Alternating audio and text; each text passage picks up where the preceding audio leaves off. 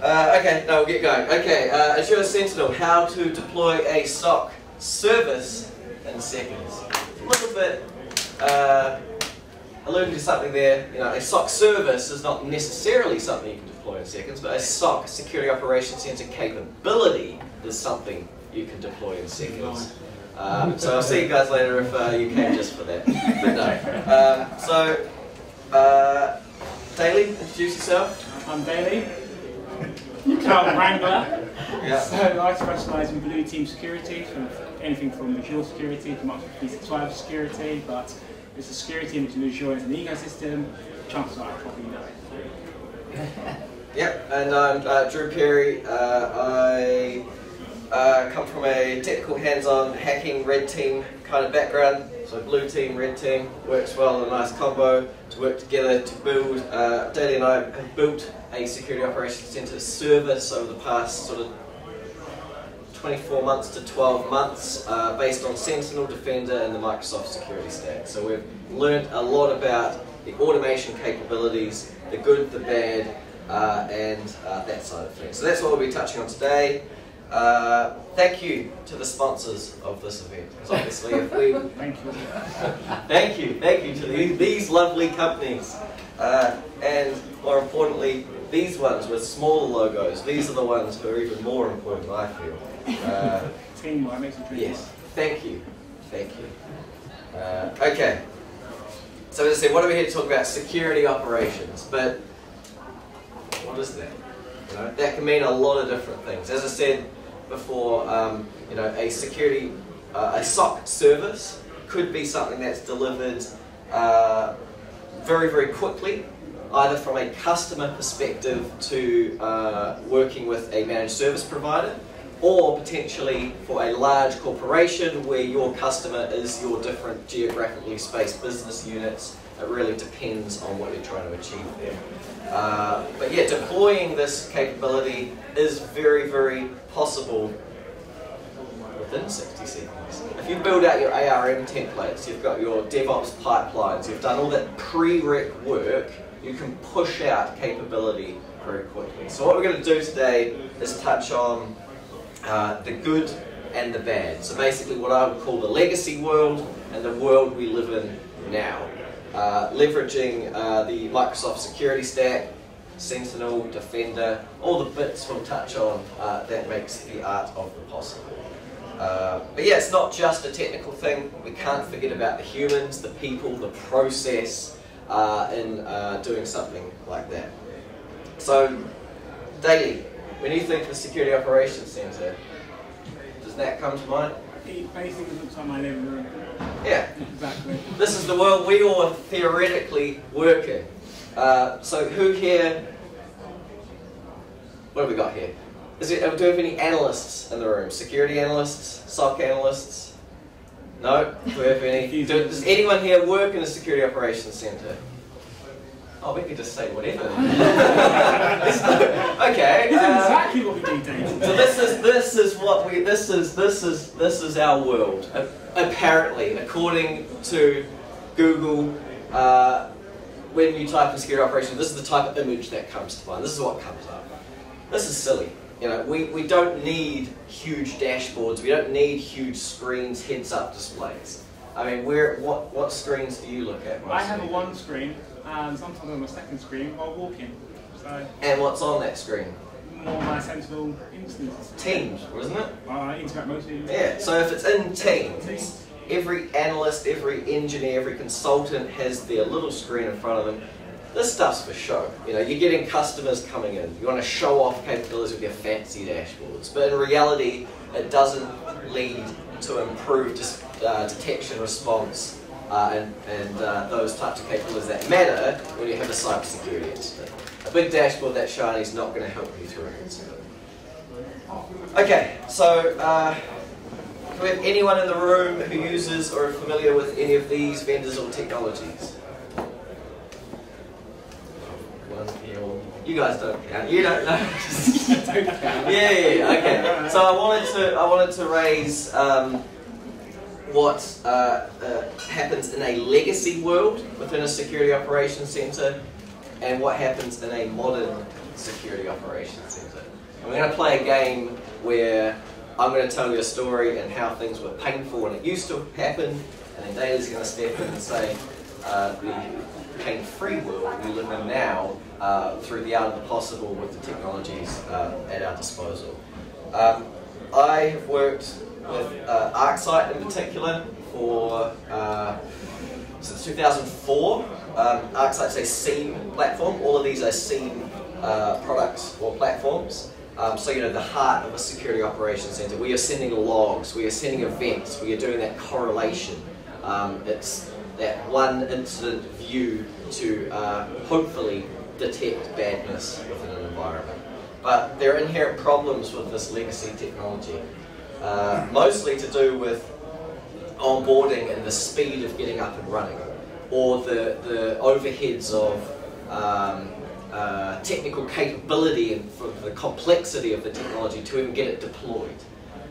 Some of it's not easy. You have to pay expensive day rate consultants just to get a connector server up and running, just to configure the logs correctly, just to give you some form of use case to detect multiple brute forces against your VPN legacy. But you know, you'd spend a lot of money and time trying to build up this capability to give you detection and response in your SOC. So yeah, this is the world Daly and I live in, the world of Azure Sentinel. Yeah, so who, if I ask the question, who uses Azure Sentinel here? Yeah, of course. Okay, so we've got no ArcSight users, no Splunk users, no SOC people, no analyst people. That's great. As I say, yeah, we can go into that. So Sentinel is a cloud-native SIEM platform, lives over top of log analytics. It is heavily integrated from a, well, you can easily integrate it with all your other tools and technologies, either to get logs into the workspace via connectors. You can also bring in all your on-prem logs, you know, traditional syslog, as long as you can get it into common event format, or CEF, which is a standard that was developed by ArcSight many, many years ago. You can very quickly do things with that logging information. By things, I mean applying what is now called security analytics. What used to be called use cases, alerts, and we'll touch on this later, alarms. Ugh, I just think that term is gross. It makes us feel like night watchmen, like just security guards with a flashlight, and it's not good. So yeah, Sentinel. The other power of Sentinel is leveraging the Microsoft Security Graph and all the API integration. There's a hugely rich ecosystem of integration capabilities, and also backed up by some pretty cool threat intelligence stuff on the Microsoft side, or your own third-party ways of getting intelligence into the platform to provide context. So you know, what are the threat actors up to? What are the IOCs, the tactics, techniques, procedures, all of that fun stuff. So let's start jumping into 6 steps to deploy a SOC service in seconds. So the first step is access. So in the traditional world, this could be access to a customer's environment. This could be access to the log sources that generate firewall events, IPS events, your Linux servers, your Windows servers. Now that was painful and slow. You had to get a VPN connection into that environment. You had to go through change control to get firewall rules opened up. You'd have to then submit another firewall change request when someone opened TCP port 514, but actually some legacy technology was sending it on UDP 514. So you've got to go through that whole cycle again. Very painful. You know, you were exposing and increasing your attack surface because of service accounts, where passwords would expire every maybe 90 days, and then that log source would go quiet and you maybe couldn't detect that. So very slow, very painful, having to work with different IT teams to get that access. Now, in the modern world, honestly, thank you for that, Joe. Just listening to that, some of the steps you have to do. But in the modern world, if you're a single tenant, you just need to set up an ARM template. So you could go to GitHub, or you can just go to Sentinel yourself, install on top of Log Analytics, a couple of clicks, you're happy. Or if you're a multi-tenant or multi-customer, multi-geographical, use Azure Lighthouse. Azure Lighthouse is another Microsoft service which gives you a single plane to look at multiple tenants. If you want to start deploying, you can use through service principles, which we also use in our DevOps CI/CD pipeline. All this can be done in a matter of seconds, moments. As long as you've got the right permissions, you've got a global admin, owner of a subscription, you've got a subscription, relatively speaking, pretty quickly. And one important thing which I quite like is something as simple as people leaving, people joining. Rather than have to go in, set up access for every one of those people, you can set up an access review using Azure, add a user, sign out, sign back in, and put all the permissions in. Relatively simple compared to the first step. Absolutely. So, step 2. Okay, so you've got the access. Now we actually want to get some events into your same platform. You want to get events that are going to feed your security operations center to give your analysts something to respond to, something to investigate, maybe do some threat hunting to try and detect compromise and badness, as I keep alluding to. And the old way of doing this, you might have to have connector servers spread around geographically. Maybe they were physical, maybe they were VMs if you were lucky. You would have to put agents everywhere, different types of agents to get different types of logs for either user behavior analytics or endpoint security event or application logs from Event Viewer. Too many agents, different ways, different technologies, it gets quite confusing. You might have had to have developed parsers. And I was hoping maybe someone here might come from the ArcSight world and understand the pain of writing what's called a flex connector. All the regular expressions and all the craziness that comes with it, where a consultancy company would charge you 15 grand just for one parser. And then guess what happens? It changes in the next version, and you've got to pay that consultancy again to redevelop a new parser. It's inefficient and slow. Incredibly slow. But in the modern world, to get logs into your platform, click, click, click. Pretty much. Once you've got your Sentinel instance up, go into the data connectors, pick which connector you want. As long as you've got the correct license, you click, you connect. The most important thing with connectors is just making sure you're aware of the charges, ingest charges, but fundamentally, click, click, click. Or if you're doing a single tenant, you could just go through it yourself, or you can provide a managed tenant to go in and do it for you, and that's where we put using Azure DevOps. Yeah, and the other thing, if you are deploying Azure Sentinel over top of Log Analytics, there's no charge associated with any of your Azure activity events, your Office 365 events, your Defender alerts, SharePoint teams. There's no cost to ingest or store those, and you can then apply analytics over top of that, and you've got a SOC service in its most fundamental, basic form to get that visibility, leveraging your existing licenses and no further Sentinel's Azure spend. That's hidden, isn't it? Because it's not that easy. When we initially tried to do that, a screen comes up saying you need to connect it to the Defender, and then actually there's a button at the bottom somewhere which says you can just skip and then you get access to it. Have you experienced that in Sentinel? I haven't experienced that. So we wanted to try Sentinel SOC with no extra cost. Yeah. And then the first thing Sentinel tells you is there's no information there, you can't put anything, you can't put any information because there's a screen saying you need to connect to the Defender, not Defender ATP or whatever. Yes, so there's two bits to that. There's Defender alerts, which you can easily tick a box to say generate an incident and pass through from Defender for endpoint or other Defender bits. Yeah. But then there's the Defender logs, the device events table, which is the same within the advanced hunting portal within the Defender portal. Yeah. That one has cost associated with it, and that one actually has significant value in it from an analyst or threat hunter perspective. But yeah, that one for onboarding requires a bit more. That's not just a click, is it? Probably one or two extra Okay, maybe 3 clicks. It's probably an extra click, so maybe click, click, click, and Yeah. But yeah, there is a difference between the alerts that you get from Defender and the events you get from the endpoint in the device events table. Yes, but I agree it's not overly clear on the Sentinel side which log sources are free and which ones are going to be charged for. There is a workbook for that though. There is Yes. a workbook that will tell you, I think it's the health workbook, isn't it?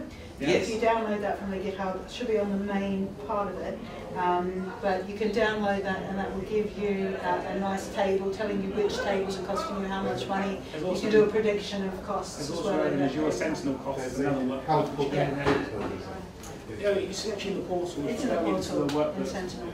The usage one is an Azure Sentinel cost, which tells you which you get billed. Yeah. Okay, cool. So once you've got access, you've got some logs, you've got some connectors turned on, you might want to actually do something with those. In the old world, as I said before, turning on alerts, alarms, use cases, developing content. So detection rules, dashboards, reports, all that stuff. A lot of the time, and I've personally been guilty of this because I used to be a consultant in this space, so I'd go to different customer environments. I'd always ask you to develop the same thing. You're reinventing the wheel for not necessarily valuable security outcomes. You know, you're detecting boring stuff, like I said before, a brute force attack against a perimeter firewall or something.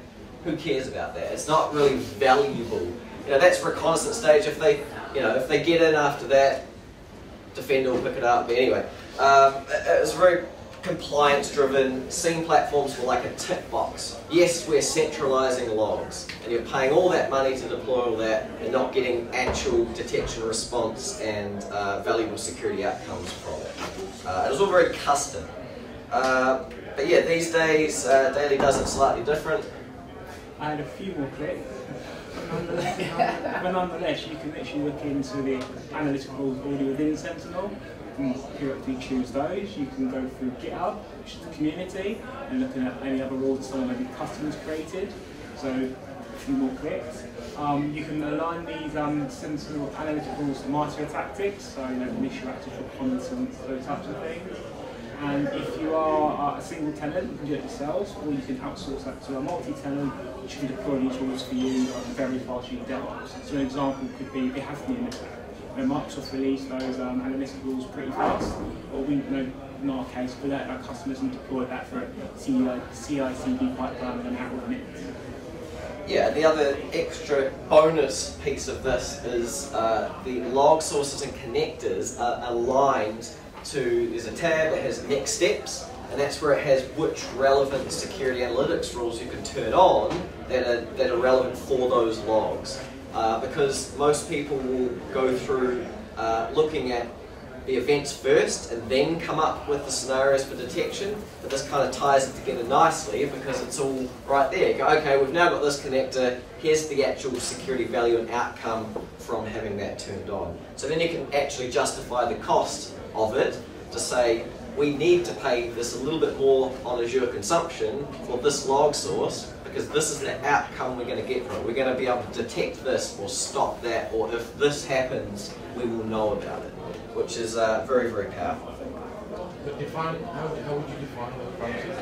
If you were trying to get to MVP, not for a SOC, really simple, low cost, what are the parameters that you feel from your experience would be most valuable for the customers to say, right, if we detected this, this, and this as an MVP, we just show you these three outcomes, not these are the ones that they were probably. Depends on the business, it depends on the business, but usually it's at least getting that centralized view for the Defender alerts and a central queue to get your endpoint detection under control. Maybe some use cases around identity, maybe making sure that if there's any accounts have been compromised, you can see that quickly. But yeah, it really depends on your industry and your vertical and what real threats you are facing that are likely, or threat actors that are likely to target you. So there's a little bit of a workshop maybe you should go through with, you know, with a CISO, with an analyst, with an IT team, bring everyone together to workshop that, discuss it, and go, okay, what's the likely scenarios that are going to take us down as a business, and then align that back to the simple connectors, rules, and things you can turn on. Would you agree? I would agree. The only thing low cost you can go with the free connector solutions. You might be in that industry and go, we're having those issues with identity protection. Okay, well, that might cost us a bit more, but the value we'll get from that will save us a lot more. You watch another discussion, see which connections go from that, then your next rules, choose all the next rules, then you're up and running.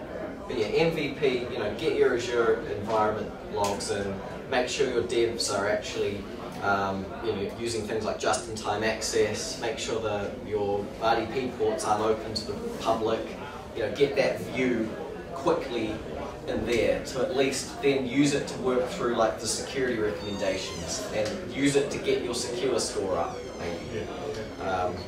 Yeah. Okay, so we've got some security analytics. The processes that come with the Security Operations Center. I'm very aware of the time, so I've actually got to speed this up a bit. The old way, you know, tiered analyst models, L1s, L2s. I don't believe in that model. I think that sort of breeds, that hierarchical structure breeds a narrow line. Like you should be, as we call it, you know, you should be a cyber defender. You should just want to threat hunt, want to find, and not just go, my only role is to close false positives and tickets. It leads to burnout. It just doesn't work. Because yeah, everyone's like, well, that's not my problem. I'm just an L1 analyst. Like, I've closed that ticket. I've hit my quota for the day. That's not good. You want to go, I've spotted this. Right, now I'm going to go dig and run this advanced KQL query in Defender and start pulling the threads and going into it. But if you're locked into that L1, L2 mindset, it might stop sort of that innovation and threat hunting process. So the modern way of doing it, it's using the SOC framework. So in there you have a list of procedures. So like Drew mentioned in the previous slide, you could have L1, L2, which we recommend. But if you're going to have your what we call cyber defenders, it's like, okay, if this happens, look at this, check this comment, or maybe refer to this other incident. So it's getting a framework where someone could come into the business, know straight away what they need to do. Teams war room, there could be an incident which comes out which is highly critical, and you get all those people in straight away.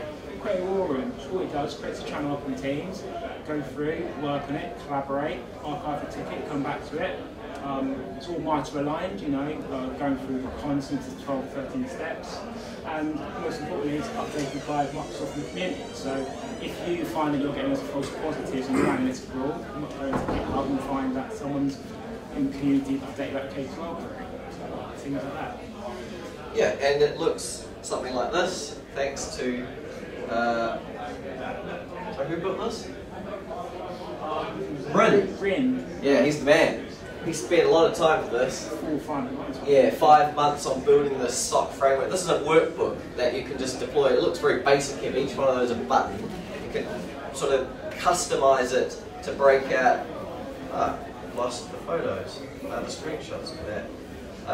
So there meant to be another one where yeah, it breaks down into the process where you escalate to an incident response team or a threat hunting team. It's all right there. You know, you can put all your customer information or contact information. You can put all your training materials, who you get new hires into the SOC, and make sure that they follow and go through the same path. So you all make similar decisions when incidents actually occur. But yeah, I thoroughly recommend checking out the SOC process framework workbook. Okay, the response side, and we're going to have to very quickly wrap up. So in the pre-SOAR world, so security orchestration, automated response side of things, that pretty much existed in maybe a couple of bash scripts, maybe a PowerShell script.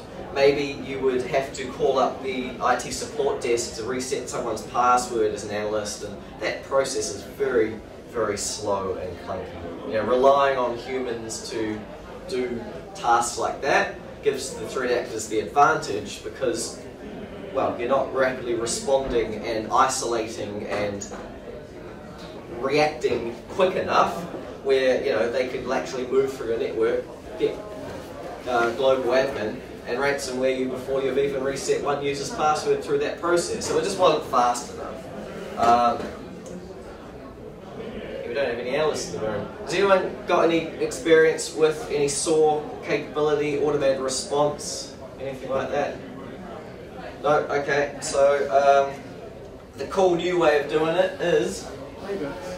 So within Azure, you've got the automation tab. So in there you can select custom playbooks. So a custom playbook could be if someone's accessed someone from outside the UK, which you know is unlikely to be them, block that user account. It will be done from a playbook. Other responses, so you've got a device which potentially have malware on it, automatically runs their investigation. and So this is a way within the portal, which is relatively new in Azure Sentinel, so you can easily go into the playbook template, find something, tell you what the connector is, click, a couple of clicks, and you've already got a playbook ready to automate some of your tasks. yeah, so this is the core thing about deploying a SOC service in seconds. You know, this is the real valuable bit. The playbooks, the outcomes, the reaction and response side to all the good detection stuff that you get deployed there. So, okay, that kind of wraps it up. This is the future we want to get to. So our next goal is building a virtual reality SOC. Basically, we're always going to live with Oculus Rift goggles on, sitting in the corner, threat hunting. Maybe if we come back next year, we'll show you how far we get with that. But that's the objective. Thank you very much.